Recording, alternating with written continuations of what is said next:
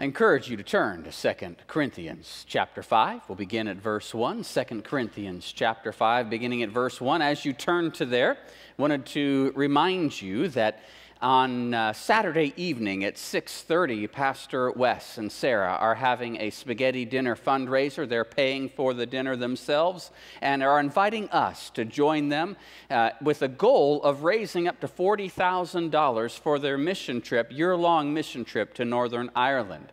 If you can come, we'd love to know that. And you're calling the office to let us know or emailing the office to let us know that you're coming will allow us to help him prepare for the dinner and to make sure that we have enough food and enough tables set up. If you can only afford to donate $10, they would love to tell you about what it is that's taking place in Northern Ireland and what it is that they're going to be engaged in. If you can afford $100, that's great. If you can afford $1,000, that's great. We want you to come and give as the Lord directs, and we know that you will support them. And then also on next Monday night, July 20th at 7 o'clock at the Columbia First Church of the Nazarene, Pastor Wes is going to be ordained elder in the church. And we know that you will want to participate in that and support him. And I know that he would love to see you there. And any of you that can be there, we would love to see you there and celebrate with Pastor Wes and Sarah. These are huge days in their life. And we know that you will want to support him as they move that direction. 2 Corinthians chapter 5, beginning with verse 1. For we know that if the tent that is our heavenly home is destroyed, we have a building from God, a house not made with hands, eternal in the heavens. For in this tent we groan, longing to put on our heavenly dwelling, if indeed by putting it on we may not be found naked. For while we are still in this tent, we groan, being burdened, not that we would be unclothed, but that we would be further clothed, so that what is mortal may be swallowed up by life. He who has prepared us for this very thing is God, who has given us the Spirit as a guarantee. So we are always of good courage. We know that while we are at home in the body, we are away from the Lord, for we walk by faith, not by sight. Yes? We are of good courage, and we would rather be away from the body and at home with the Lord. So whether we are at home or away, we make it our aim to please him. For we must all appear before the judgment seat of Christ, so that each one may receive what is due for what he has done in the body, whether good or evil. Father, may the words of your scripture not just inform us, may they form us. May we not gather to learn so much as to open the door of our heart and give you permission to transform us. So may we live differently this week, because through your word you have spoken to us. In Jesus' name, amen. In 2001, October of 2001, my call came to be the senior pastor of the Grove City, Pennsylvania Church of the Nazarene. And it was in October, my wife and I were beginning to make plans for our annual 2-week camping trip. And my wife had never been to any ocean. And so we decided to begin this journey toward the ocean. And so we decided that since we were driving through the Gettysburg, Philadelphia area, that we would stop for about 5-6 days there and do some sightseeing of Gettysburg, Philadelphia, check out the Liberty Bell, and then head to Delaware Seashore State Park for a week of camping at the ocean. We have been to the ocean every year since. My wife has fallen in love, but we haven't been back to Philadelphia. We set up our tent outside of Philadelphia. We were doing some of the sights, and in our touristy travelings there, we got word that this tropical storm was coming, and they had issued tropical storm warnings, severe thunderstorm warnings, flood warnings. We were in for the ride of our life. Now, we are in a tent, folks, and my tent package said water resistant, and that is a far cry from waterproof, you know. And so being a young man, my daughters were 6 and 8 at the time, I did not want to be bested by Mother Nature. And so I decided that it was not going to best our family. And I'm strategizing in my mind, how am I going to keep the rain out of our tent? So we went to Walmart, and I got 3 tarps. One, we wrapped around the one side just past the halfway mark. We staked it down all around. We're throwing ropes over, staking those down. Then I put another one on the other side and overlapped it on that. Then I covered the thing with a 3rd tarp, and I stood back, thumped my chest. Who's the man? My daughters are like, you are, Daddy. And I'm like, it was a moment of glory and pride in my life as I stood there at this masterpiece. We saw the sun beginning to set. We heard the thunder begin to rumble in the background. And in the tent we went, and we zipped it shut.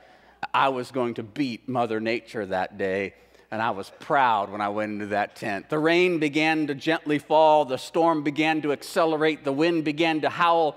And in order to distract our children, we decided to play a game on their side of the tent. On their side, they had 2 cots that were elevated. All the luggage and a double mattress was on our side of the tent, which allowed for us to play games on their side. We're seated there. The sound was deafening. The rain on the tarp, the thunder, and the lightning flashes. And it was intense. It just went on and on and on. Finally, we'd had enough of the games, and the girls were getting tired, and it was time for bed. And we walked over to our side of the tent after we tucked them in and kissed them goodnight, and I stepped in water. And I'm like, where's this coming from? I'm looking all over the tent. Where's the water coming from? And I finally looked toward the front door, the only exposed piece of our tent. You know where the zippers come together? You have that tiny little hole. Well, water is like squirting through like the hose on your sink, just squirting through this. And I unzipped the tent. We have an overhang that protects the front door. I unzipped the tent, and whoosh, the water comes, leaves and water and dirt and pine needles just come whooshing into the tent. I throw off my shirt, I jump outside and zip it shut, and I'm grabbing firewood and trying to block this infernal cascade of water. Our tent is now in a storm-induced creek, and the water's just rushing at our tent. I was able to get the firewood stacked up in such a way that the water began to divert from our front door. So when I opened it again and stepped in, I'm soaked. I discovered dirt and leaves and pine needles. Our suitcases are underwater, and you know, you have an air mattress on the ground, your blankets are over, touching the ground, and so they were absorbing the water. And so there was this dry spot in the middle that my wife and I tried to share. I'm soaked, I have no clean clothes, no dry clothes, and we just huddled there till morning. We went to the laundromat, and the weather guy said, "There's another tropical storm coming in 2 days." And my wife, with tears in her eyes, said, "Could we just get a hotel this time?" I'm like, sure. So we packed it in. Mother Nature bested me. People ask my wife when they hear about our camping stories, why did you keep going with him?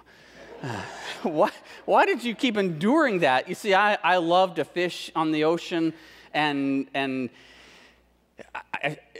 by the end of the vacation, one of the reasons I come back from my vacation on a Monday is it takes a week to get the smell out of me. The squid, I can't wash the squid out of my hands. It just stinks. And people commiserate with my wife. Why do you keep doing it? Well, now we tow our tent behind us. It's called a camper, which is much nicer. We don't do tent camping anymore. We do trailer camping now. But people tell my wife, I won't ever do it. Not even a camper. Give me a condo, give me a house, give me something. I'm not doing this tent kind of camping. And I would venture to guess that most people would relate to my wife. I'm not doing this tent thing. But it brings me to the first lesson of this morning. Are you building a tent or a house? Spiritually speaking. In the physical world, if I'm going on vacation, the last thing I'm going to want to do is go in a tent. At least that's what most people would say. But in the spiritual world, a lot of us invest in the tent instead of the house. The tent and the house in this passage are metaphors. They're symbols for something else. The tent is that which symbolizes our investment in the temporal, the physical, this world, this life, our temporary things. The house stands for that which is eternal, built in the heavens, kept in the heavens, that never perishes, spoils, or fade. These are eternal things. As you look over the past 7 days, what have you built? If you consider that in your life which is temporal, that in your life which is eternal, if you think about the things that you've done, the things that you've said, the things that you've valued, the way in which you've spent your time, the way you've invested your talents, the way that you've invested in relationship, would you say that you've been building a tent, that which is temporal, that which is physical, that which is in the here and now, or would you say you're investing in that which is eternal?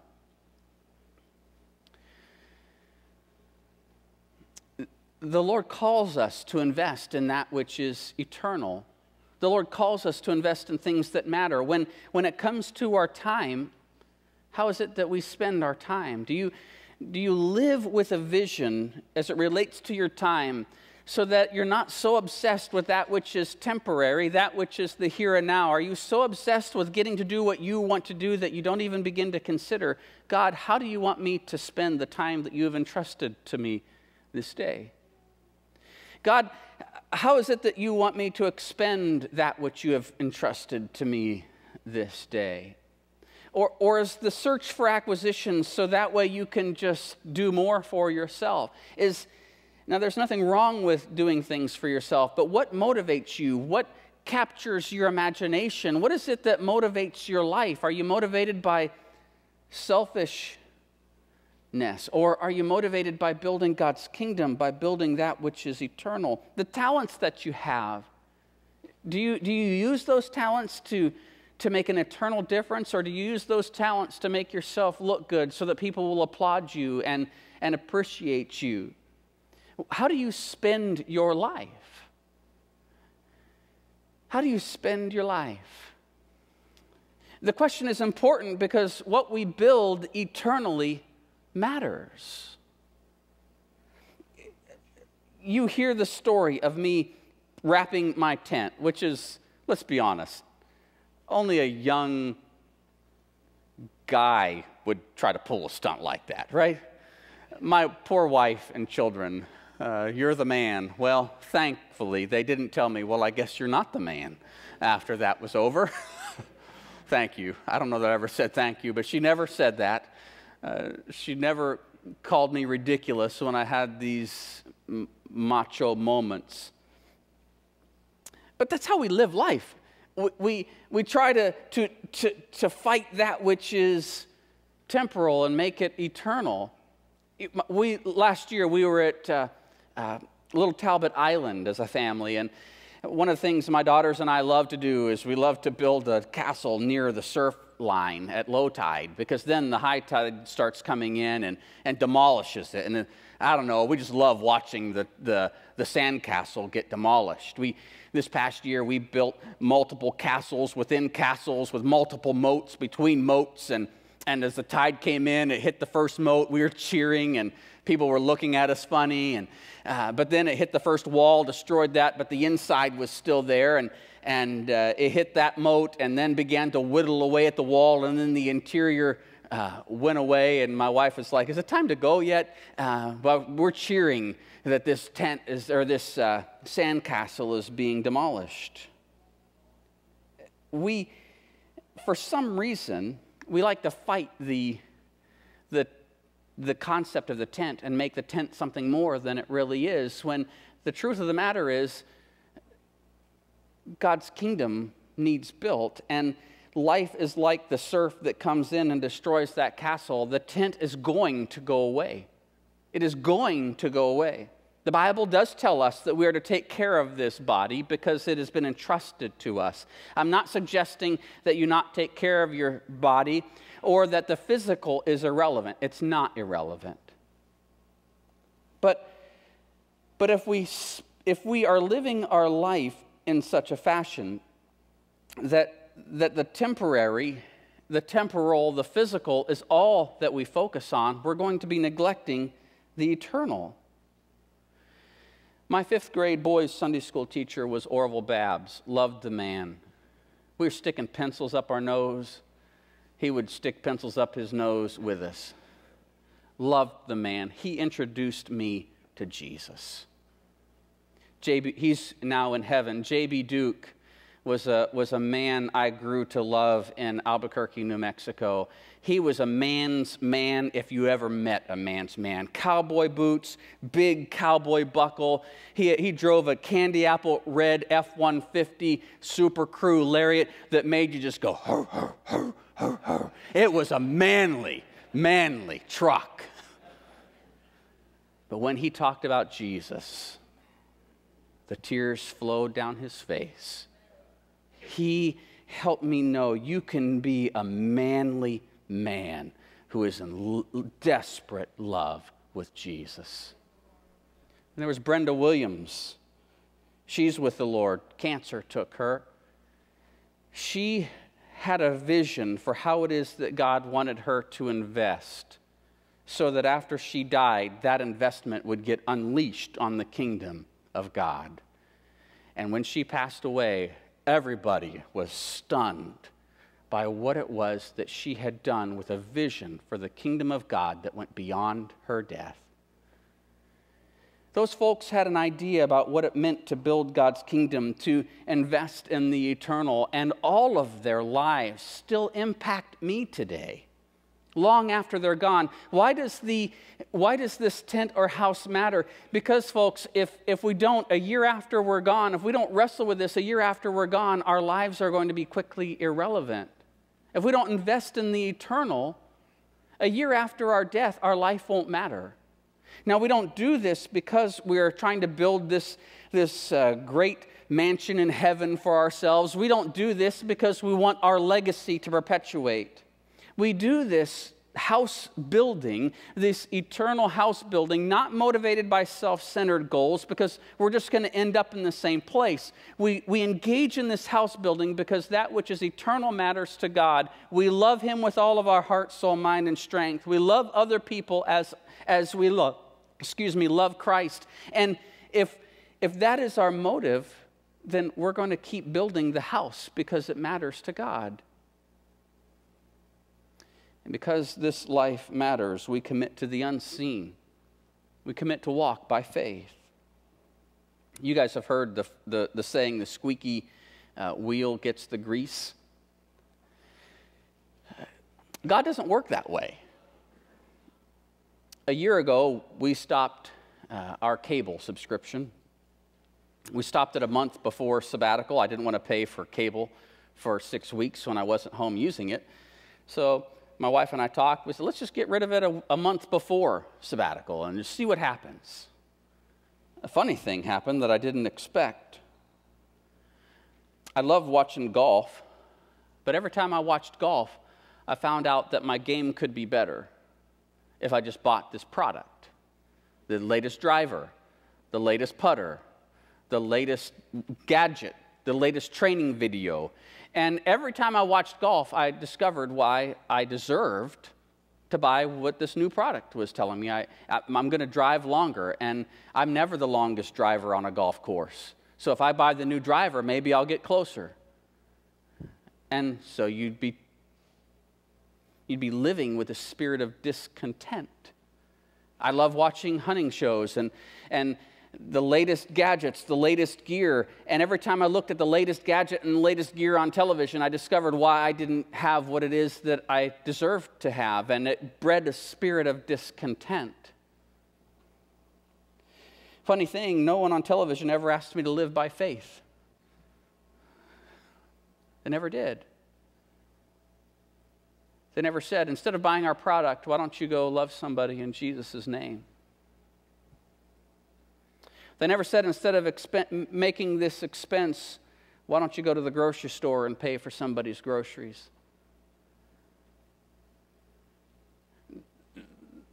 the squeaky wheel of our culture gets greased because it keeps pressing in on us and tries to drive us to invest in that which is temporal. When God whispers, He asks us to live by faith. And the world is committed to getting us to live by sight. It doesn't want us to live by faith. Keith Miller and Bruce Larson, in their book, The Edge of Adventure, tell the following story. A letter was found in a baking powder can wired to the handle of an old pump that offered the only hope of drinking water on a long but seldom used trail across Nevada's Amargosa Desert.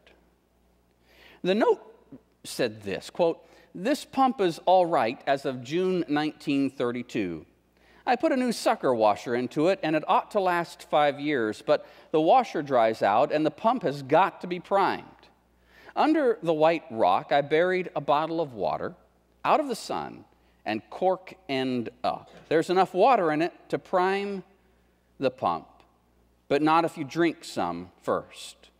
Pour about 1/4 and let her soak wet the leather. Then pour the rest medium fast and pump like crazy. You'll get water. The well is never run dry. Have faith. When you get watered up, fill the bottle. Put it back like you found it for the next feller. Signed, Desert Pete. P.S. Don't go drinking the water first. Prime the pump, and you'll get all you can hold." If you walked up to the pump and you read the note, and you are so thirsty you can barely stand it, and the note says, "Prime the pump," would you prime it? Or would you drink it? I would venture to guess probably too many folks would just drink it, because there's a great risk. If I pour the water to wet the leather and prime the pump, will I not have my thirst met? This pump has never gone dry, so says Desert Pete. But what if this is the moment when Desert Pete's wrong? I'm a dead man, a dead woman. The reason a lot of people may be living life in the tent is because they don't believe the instructions in the can. They feel their own need. And if I take a risk and live by faith, what about me? What about my life? What about my relationships? What about my time? What about my investment? What about my talents? So unfortunately, a lot of people don't take the risk. They don't live by faith. They drink the water from the bottle, drop it there, and go on their way. How would you respond if you came across the note? Would you risk taking Desert Pete's word for it?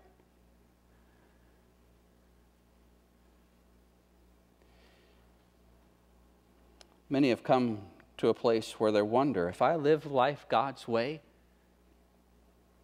if I live by faith, will I get anything out of it? If we actually live by faith, God transforms our expectations, folks. If we live by faith, God will transform your expectations. And what it is that you hope to get out of life will even be transformed. And what you actually get out of life by living by faith is so much more radically powerful, so much more positive, so much more amazing than living life according to the tent that you're not going to be able to contain yourself. If you look at a young guy, 30 years old, who wraps his tent in tarps and say, that dude needs his head examined, you're not going to beat nature. Can we at least give God a chance to cause us to analyze our life? and ask ourselves, am I really living by faith? Am I so engrossed in the here and now that I'm failing to see the kingdom that God wants me to build, this eternal house in the heavens that God wants me to build? Am I so obsessed with the now that I'm struggling to live by faith? God wants to transform your faith today. And He will, if you let Him. Not before, you see, well, if God will just prove Himself, then I'll walk by faith. Well, then it's no longer faith. You got to pour the water in the well. Then you get water. If you live by faith, God will transform your expectations for what you would hope to get out of life. And then long after you're gone, some preacher might use you as a sermon illustration because you mattered to them. Because you walked by faith. And when that preacher who's currently a teenager in our church is struggling, they can say, I remembered so-and-so in church who introduced me to Jesus, who loved me like Jesus, who taught me about Jesus. They were the tool God used to change my life. This is stuff you can't get in a store. You can't drive a golf ball there. You can only get it by faith. So will you do me a favor? Do God a favor. At some point, maybe even today, if you have a family, could you just maybe sit down together and just ask the question, how are we doing living by faith? What is it that we could do as a family to express faith together? Are we investing in the tent like that crazy pastor who tries to wrap it and does everything in his power to stop nature from getting in and it got it anyway? Or are we investing in something that is eternal and makes a difference in life? Then comes the hard part. If you take a step of faith, this passage tells us the Holy Spirit has been given to us as a guarantee. That's better than your insurance, government insurance at the bank, folks. The Holy Spirit guarantees you that He will walk with you and bring that faith to life. I can't believe that for you, but I can tell you that the Holy Spirit will prove Himself true in your life. Take a small step of faith. He will prove Himself true. And then you can start taking bigger steps of faith. You will never prove God wrong. He'll always keep His word with you. Father, this morning, help us to not be informed. Help us to be formed. Beyond a passage of Scripture, beyond a humorous talk, as we would depart this place today, may the words of this message that you share with us transform our home. That we would have real conversations as teenagers, as parents, as children, as grandparents, and we would ask the question, are we living by faith? Are we investing in that which is eternal? Are we investing in that which is temporal? How do we know the difference? What steps can we take to begin to invest more in that which is eternal? Father, in those moments, will your Spirit give us excitement for what your Holy Spirit could do in and through us in these days. We get out our water bottle, we wet the well, we prime the pump. You have given your Spirit to us as a guarantee. Now, Father, in the name of Christ, will you walk with us as we walk by faith? In Jesus' name, amen. God bless you.